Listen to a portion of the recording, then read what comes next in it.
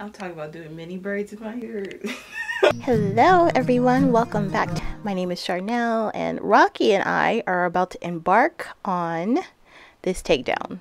Now, I sped up a lot of things, and as you can see, this video is only like 2 minutes or 3 minutes long, but I sped up a lot because in actuality, it took me close to 45 minutes of taking this down. I just cut the braids where I believe it's still leaving a little bit of room because you don't want to cut too short.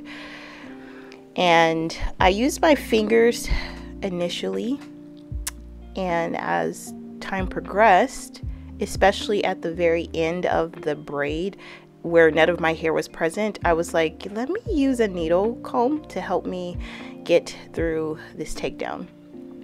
As you can see, I have a lot of buildup.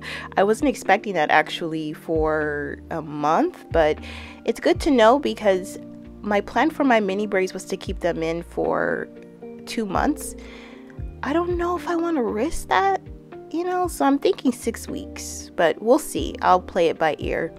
But as you can see, my hair is doing really well. I was happy to see that in spite of the trim I had, it had grown.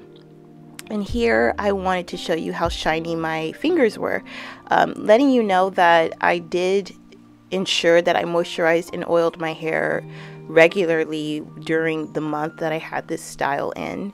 And it just showed, and my hair wasn't dry and crusty and all these things. It was actually really pretty good. So that is pretty much the takedown. Obviously, I'm so exhausted, but next up, I'll be showing you how I detangle and pre-poo my hair before my wash day.